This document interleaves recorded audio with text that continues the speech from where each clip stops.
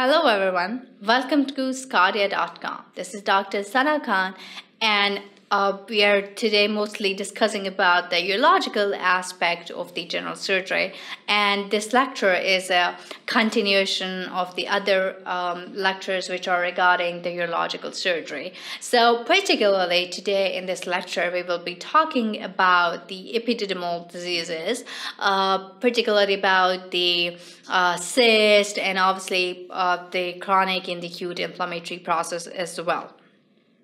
So today, the outline of today's lecture is the discussion about the epididymal cysts, which are very much common, and they can be unilateral, they can be bilateral, and they are a common finding in case of the middle-aged men, and sometimes they can be smaller in size, sometimes they can be larger in size, and particularly if they're smaller in size, they can be left unattended, and if they're larger in size, excision is the choice. So we will be discussing about the kind of the cyst, the kind of the fluid they contain, and the treatment options and the modalities we have in case of the epididymal cyst.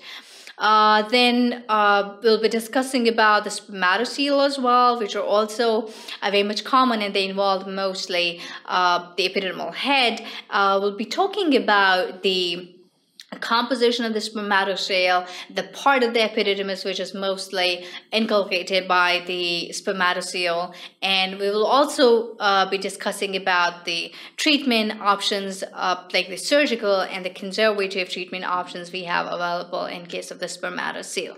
The other thing, the most important and the most common thing in the urological surgery is epididymo-orchitis. So we will be talking about the epididymo-orchitis because it's a kind of the sudden presentation would be like sudden development of the testicular or sacral swelling.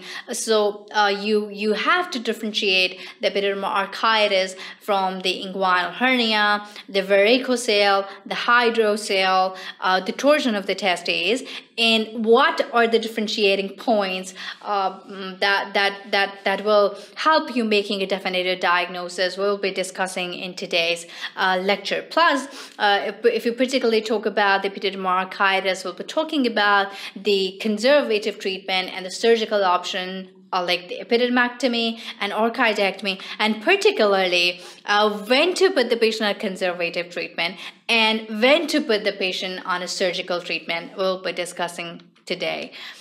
The other thing which is, that's also very much important is a tuberculous epididymo-orchitis. We'll be talking about the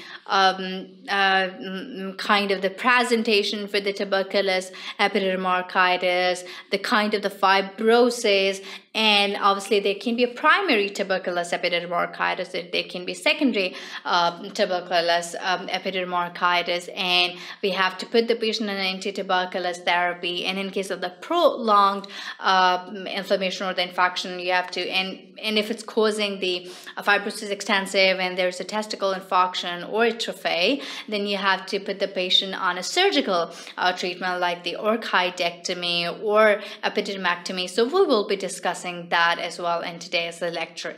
And at the end, we'll be talking about the orchitis, which is the isolated inflammation of the testes, and we'll be talking about the causative organisms, and like the viral mumps is the most common etiology, the ultimate consequences of the orchitis, and the treatment options we have available for the orchitis. So this mostly today's lecture is regarding the epididymal diseases and those diseases which are involving the testicles we'll be discussing today. So we have other lectures as well on our site, which is sqadia.com. You can go there, you can have access to our different medical lectures, you can have access to a general surgery course as well. We have other topics available over there as well.